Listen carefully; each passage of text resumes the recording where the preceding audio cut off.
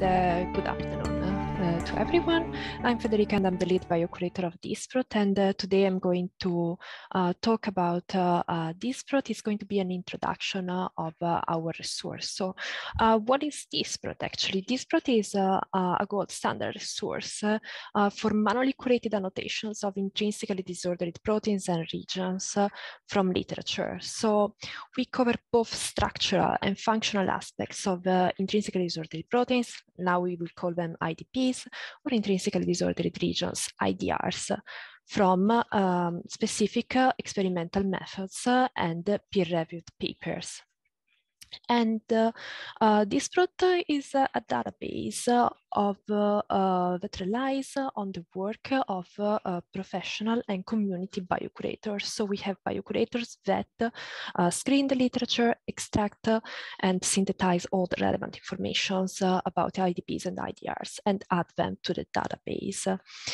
So we do have releases every 6 months. So you actually in June and December of every year, you can find the new releases of Disprot available. And as you can see here, this is the homepage of Disprot. So what you can find from the homepage, you can start exploring the database and all its content. So you can perform a search here by typing a protein of interest, let's say, for example, P53, and you can search it. But you also have already some examples of well-annotated and well-known proteins, for example, P53 and beta-catenin. But we also included examples from a very relevant pathogen, which is the SARS-CoV-2 virus, and proteins from these virus that have intrinsically disordered regions inside. Moreover, exploring the Disprot homepage, you can look at specific organisms. So, for example, you see here Homo sapiens, Mus musculus, and the number. The number is the number of proteins annotated in Disprot for each specific organism. So, for example, we have more than 900 proteins from Homo sapiens, human proteins. And these are not only the only organisms that are annotated in Disprot. We have several others, but we have been choosing to represent some of the most studied organisms, but you can find many more. And at the same time, we have datasets. What are the datasets in Disprot that you can see here? Datasets are a collection of proteins that are annotated in Disprot for a specific biological area of relevance for intrinsically disordered proteins. We started with unicellular toxins and antitoxins a couple of years ago, but we have several others now, for example, ECM proteins, viral proteins, cancer-related proteins, and autophagy-related proteins. Again, you can see a number on under each dataset that represent the number of proteins included in that collection. And each dataset, the same way for the organism, is growing with each release of the database.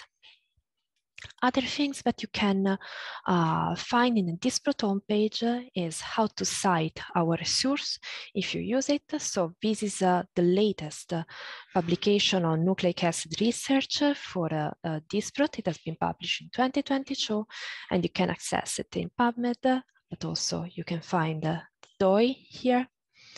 And you also see other relevant information like the info about Disprot. So the version currently is version 9.2, the release, the number of entries available in the database. But we also have additional resources that support what we do in the database. Indeed, we have a blog for Disprot updates and a dedicated Twitter page. So if you click here, you will be able to explore the blog of Disprot. For each release, whether it's a thematic release or a technical release, we try to have a dedicated blog post that can describe what we have been doing. For example, if you click here, this was the latest release we have been doing in June for Disprot, you will find information about the 2 new thematic datasets we have been introducing in Disprot 2 months ago, namely the autophagy-related proteins dataset and the cancer-related proteins dataset, also with information about specific use cases. But we also have a Twitter page for Disprot that you can see here. And we have all the latest announcements, news about our resource. So for example, our webinars, but also one of the things we have been doing recently is publishing a protocol for users on how to explore manually curated annotations of intrinsically disordered proteins in Disprot. So you can find all the news about the database, of course, about the releases too, in the Twitter account. So this is what you can see if you look at the homepage of Disprot. But what if you want to look at a specific protein? So let's pick a protein now and look what we can find inside each entry in Disprot. Okay, so this is the identifier of a specific entry of Disprot. And this is the name of the protein. So we are dealing with autophagy-related protein 9. Which type of information you can find in each entry of Disprot? So you can find the organism, for example, here Saccharomyces cerevisiae, the sequence length, and the disorder content. What is the disorder content? It's the percentage of the sequence that is disordered over the total number of residue of that protein. So here is 28%, slightly above the 28%, and it's the N-terminal region of the protein. You will be able to find the cross-references to that specific protein in other relevant resources, for example, Uniprot, but you can also find the information about ATG9 in MobiDB and in AlphaFold. If you're looking at a protein that is part of a specific data set, it could be part of one or more than one data set, you will find it here. Indeed, this protein is part of the autophagy-related proteins dataset, and you will be able to see also when it was last updated in the database. So what are you going to see here? We have 2 main parts in each Disprot entry. One is the feature viewer, that is this, where you see the annotated intrinsically disordered region on the viewer. This is the region that has been annotated by our curators and correspond to the N-terminal of the protein. But you can also have annotations about the functions. And indeed, we have 2 functions annotated for 2 very short regions inside the main IDR. As you can see, also this region was predicted as disordered in AlphaFold, and you can see it because it has a PLDDT lower than 50.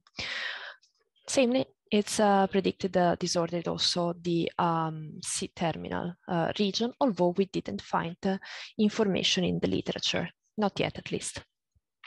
The second part of the database entry includes the annotations that our curator added for a specific protein. So as you have seen, we can find structural information about the disordered state of a region.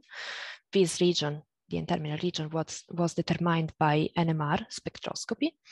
And you can also find information about the functions if they have been annotated. So in this case, we have 2 regions that are involved in protein binding.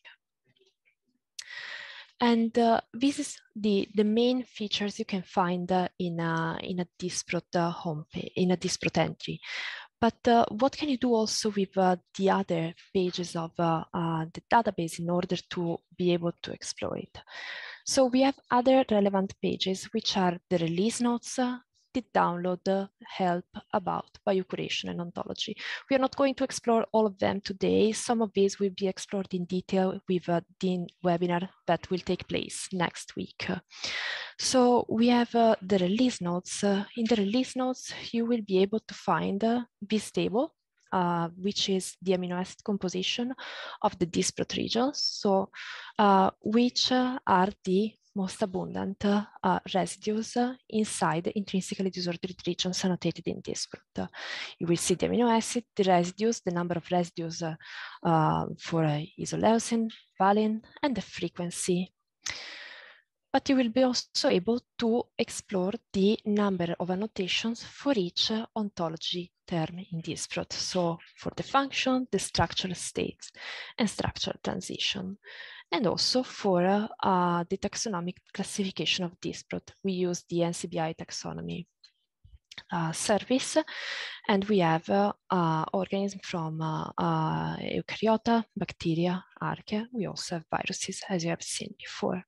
So you will be able to see how many proteins for each one and how many regions that are annotated. Of course, you can also expand them and find more detailed information. The same way we can do with the annotation for the structural state, for example, the function and the transitions. Then we use Epicuron, third-party service, to track the annotations of our curators and the number of contributions that have been produced in Disprot by our curators. And finally, the most relevant information maybe for the user is the update about each new release, each new version of the database. So as I said before, we had a release in June. The next one will take place in December. And you can see here the updates about this release. This was an annotation release, not a technical release, and we introduced two new datasets, the cancer-related proteins and the autophagy-related proteins. For each one of them, you will be able to see how many new proteins and how many revised proteins. It means how many proteins that were already existing in the database but have been updated and carefully checked in order to add new information. You will also be able to see in total how many new publications we added with that release to the database and how many proteins already existing in the database we have revised by adding new information. And during that release, we also added the alpha for the predictions to the feature viewer. You can find additional information about the database, both about the graphical user interface and the API in the help page. So you will find info about the browse page, how it's structured, its table, the sidebar, the search box. So all the things you can use to look for information in the database and for your protein of interest, and also the details about each entry page. As we have seen before, a top panel with all the detail about the sequence length, the organism, and cross-references to other databases, the feature viewer, and the list of manually annotated regions. And then you will also be redirected to the dedicated API documentation page of Disprot, which is this. So here you can look for the RESTful endpoints for the programmatic access that you can use to retrieve a single entry region to perform a database search. You can also get in touch with our developer. By clicking here, you will send an email with your request, your comments to the developer of the database. So this is about the help page of Disprot. We also have an about page. In the about page, you will find out how to cite the resource. So if you use Disprot, we kindly ask you to cite these following references, the newest one, which was published in 2022, the previous update in 2020, and in 2017. And you can contact us for any question, issue, or whatever you want to know by using the email that we added here. You find also the info about the license and the privacy notice and the data controller of the database. Finally, this could be relevant both for people interested in contributing to Disprot as curators, but also for experimental groups that are interested in submitting their data to Disprot. We have a biocuration page. Here we describe what you can do if you're interested in volunteering as a curator in Disprot. So you can fill out a form that is linked here to let us know about your background, what you're interested in, and we will get back to you as soon as possible. And to give you an idea of what is currently ongoing in Disprot, we have a list of the available projects that could be of interest for a researcher. So, for example, providing new annotation about viral proteins or about any other data set or a specific organism. This, instead, is for the experimental groups.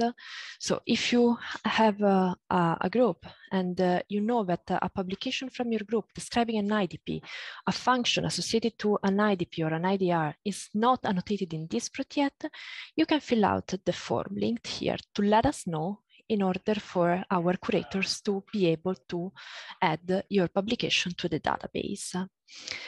Again, you can get in touch with us with our email address, and you can follow us on Twitter to find more information about the events, the releases, and the biocuration courses to be part of Disprot. And this is all for the first webinar of Disprot. We are going to have a more detailed one that we will use to discuss more in detail the entries, how to download and perform a search in the database. Thank you.